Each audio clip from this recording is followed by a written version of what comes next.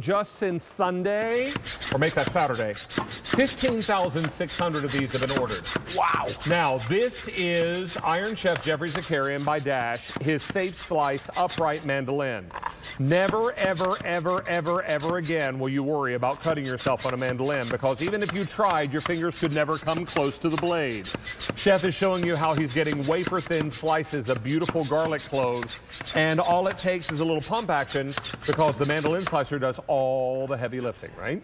Smell that. Oh, it's glorious. It's food perfume. Are we going to make a little marinara? We usually make it on Sundays, but it's Wednesday. A Cosmo. Cosmo. Let's have a Cosmo. I would have been okay with a Cosmo too. Yeah, exactly. But look at that, David. Isn't that beautiful? Oh. Now, we make a bunch of stuff, but you can't do that with a knife unless you're like really skilled. And why would you? Look how easy this is. No waste. No waste. The entire device goes in the dishwasher. No smelly fingers. No smelly fingers, nothing. It's just so beautiful. I'm doing French fries. The thing about French fries, David, is if they're not the same, one is mushy, one is burnt, one is just not good. And this does it the same. So look at this. This is what you want when you're cooking French fries. Everything's gonna cook properly. That's like a restaurant. So we're solving the problem of like when you do gratin or French fry, look at that. Pomme frite, matchstick, call it what you want, but it's gonna cook evenly, because all the work is taken out. We do all the prep for you. Look at that. Is that glorious? It's beautiful. Hey, Chef, let me talk about color choices right quick and remind everyone that this has been wildly popular. Since Saturday, over 15, almost 16,000 ordered. And that was in one airing, right?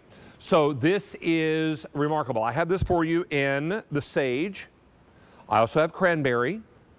Here it is in eggplant. Zakarian blue, always a popular choice. Then we have it in black. Fewer than 400 left in that black. And then I have it in orange. 300 left in the orange. So don't wait on that. We also have GZ's cast iron griddle pan coming up, which we'll talk about. But all that is coming your way in just a little while. French onion soup, one of your staples at your restaurants, right? One of my staples, and look at this. So this is what's really important. Like, vegetables are almost as expensive as meats now, especially everything is off the charts. Notice, no waste. We've cut the onion perfectly, and that's how you get perfectly caramelized onions. Well, let me ask you, since we have you here, and I would love to pick your brain a little bit, how best to caramelize onions? What's your favorite method? In a medium pan, very little oil. Make sure you spread the onions out low and slow. If you fire it up, it's gonna get burnt. Do you add any seasoning at all? None, because what happens is the salt is gonna take away any of the moisture, and what it's gonna do is gonna make it boil. So you don't want that. You wanna get caramelized nice and slow. If it starts to stick, add a touch of water. That's all. That's it. And you gotta let it do its thing. You can't rush caramelization. And a good caramelized onion would take how long typically? If you 4 or 5 onions, it's gonna take you about 10 minutes. You just gotta like relax. It's just a medium heat. But the smell of the house, you're gonna be happy. And then a French onion soup, how do you do it? It's beautiful. It's beautiful. Delightful. Look at all the potatoes I have. I've done it just while we were talking. Look at that. No fuss. Skin's on, where all the nutrients are, right? Let me just show you, David, if you look in the back here, this is really important. It's a very easy device. I've put little suction cups on here so that nothing moves. What's worse is a cutting board or something moving when you're cutting. It's very dangerous. Suction cups here, folds down. Guess where it goes? In the dishwash. Now, I think we have some animation that'll talk about how to adjust it. I'd love for you to narrate, because it's super easy, right? Very simple. 14 stainless steel blades, very adjustable. You can get 30 cuts here. It goes up and down. It drops right into the casing right below it. Very easy action. It keeps your fingers away from the blade. Very important. My kids use this. It just drops right into the catch bin. Very simple. Folds up, goes into the dishwasher, and you can do 30 cuts. You don't need 30 cuts. Well, why not? We gave you 30 cuts. I don't think you'll use more than 10. Very simple again and beautiful. And the 2 dials here, very easy. This is thick and thin, and this is matchstick, thick or thin. So it's very analog, right? And very easy. Very easy. All of it so simple. It goes in the drawer. Don't miss out on this. I will tell you, black is now last call. Is that right? About 150 left in that black. Also, as we're prepping for Thanksgiving and all that stuffing, maybe carrots, maybe sweet potatoes. Anything we have. List, right? We just put, we're doing a beautiful carrot chiffonade here, or a little matchstick, and we have beautiful gratin of sweet potatoes, one of my favorites. And remember, potatoes, if they're not the same thickness, David, if they're not the same thickness, guess what's gonna happen? Crunchy, mushy, overcooked, undercooked. They're not evenly cooked. Yeah, it's really important, and that's why we use this in all our restaurants. This is a way to take real professional habits from the restaurant to your home. You know, Chef and I, when we first met, the first product you ever showed me was this one. You also said, David, what's the #1 reason people go to the emergency room because of a kitchen accident? And I said, the mandolin? He said, absolutely. Absolutely. People tend to cut themselves pretty easily, and sometimes pretty badly. Very bad cut. It's not a good cut. On a mandolin. But this is super safe. And sweet potatoes, I can eat them by the pound. Oh my word, they're on my list. By the way, really good for you. A great carb. It's a complex carb.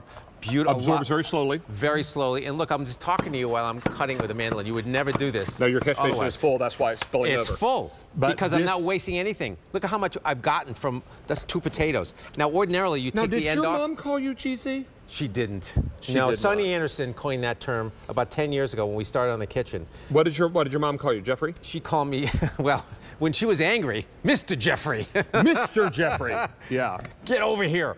Look at that. So that's two potatoes. I mean, there's no waste. And by the way, there's nothing in a catch bin. It's done, and I'm not wasting. You know how expensive a case of potatoes is now? Oh, my word. Insane. Yes. Insane. You know what? What state is one of the #1 producers of sweet potatoes? I don't know that. North Carolina. You're joking. My home state. I never knew that. I didn't either until I looked it up. This is not a yam, it's a sweet potato. It's true. Different. Yeah. Yeah. So we've got caramelized onions, we've got French fries, we've got garlic, we've got matchsticks, carrot matchsticks. And I have some onions down there, but that could very easily be a mirepoix to use for soup. This could also be stew. For your French onion soup. Or a gravy. For gravy, for all those things that we're prepping. And all this can arrive in time for all of your holiday cooking. Because remember, we love the cooking. We don't maybe love the prep so much. This takes a lot of the work out of the prep work. Let me go back and do colors real quickly. Okay. And let you know that we have this available for you in the sage. I also have it in the cranberry. Don't forget eggplant. This is Zakarian blue. Black just sold out, I'm told, so we'll take black away. And in the orange, I have fewer than 200 remaining in that orange. And in this show now, 1,500. Is that you, Travis? You right there? There you are, buddy. Thank you. Careful. And how many in this show, Brian? I'm sorry? Over 1,500, and we have another 500 people on the phone lines. Remember, this is an amazing big deal. What does BIG stand for? Before it's gone. Ooh, before I didn't know that. I didn't either until about a month ago. And I work here. You think I should know. I mean, all of a sudden I heard someone say one day, you know, BIG stands for before it's gone. I was like, seriously? That's what it said. I thought BIG stand for big. Well, I just thought it meant a great deal. Apparently it means before it's gone. Yeah, now we all know something. Now, what'd you learn today? What BIG stands for? So all of this comes together for you at a great price. And when you're ready to clean this, Chef, into the dishwasher it goes, right? Best. Oh, so perfect. Don't miss out on this. We're super excited about it and thrilled that we can help you out with all the things that you're prepping most often, and you can do it effortlessly. That's the beautiful part of this. And most of the prep done for holidays should be done ahead of time so you can enjoy your guests. I tell people do whatever you can to do it ahead of time. If it can be done ahead of time, you should do it ahead of time. Chef, all that garlic is making me think that it would be really nice on prime rib. What do you think? Oh, beautiful. I happen to have a prime rib tonight. You do? From Rastelli Meats. So a great way to do garlic, what we love to do is we confit it. What does confit mean? It's a fancy term for cooking in fat. Pot of olive oil, garlic real slow, about 200 degrees, about an hour, very low and slow. All that very strong flavor. Do you smear it on the roast? You let it get softened, you let it cool, and then you smear it like butter. Well, this one comes with butter, so could we mix more garlic with the butter? Absolutely, and it's wonderful. It takes all the sharpness out of the garlic when you confit it, and it stays forever. GZ, you're going to come back and see me? I sure will. Mr. Jeffrey, are you coming back to see me? Mr. Jeffrey, you come back. Yeah, if I ever got David Venable, I knew I was done.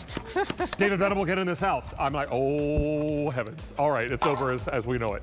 I'm going to get ready for said today's special value. GZ, or Mr. Jeffrey as his mother calls him, will be back with another great item, and Julia standing by with some updates. As long as you don't call me Julienne.